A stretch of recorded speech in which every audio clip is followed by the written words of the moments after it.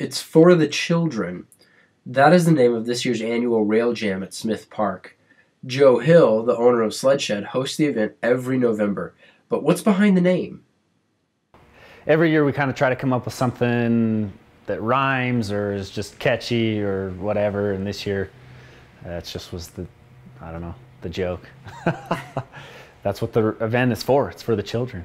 Joe does what he loves every day, and hosting this event is one of the ways that he hopes to get kids excited for the season.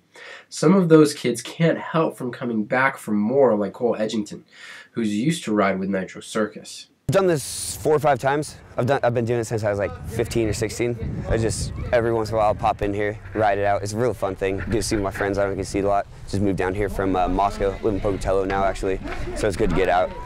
The event isn't always about first or second place, but more about riding with friends and having fun. Prizes were given out for tricks like most creative, most technical, and tough as nails for the hardest fall. The event doesn't just happen though, a lot of work is put into it. All of the snow was donated by Idaho Falls Ice Rink and is transported by Rick's Farm's very own Conrad Ricks. More than anything, I'm just hoping to get people excited to go and ride. I mean, I enjoy it. I live, drink, and sleep it every day. It's just what I want to do. Obviously, I have my farm that I love even more, but snowboarding is what gives me that passion to keep progressing and push myself and do more. And really, that's what we're trying to do. Everyone has their own style, their own uniqueness to snowboarding, whatever they like to do, and we're just out here letting them enjoy it.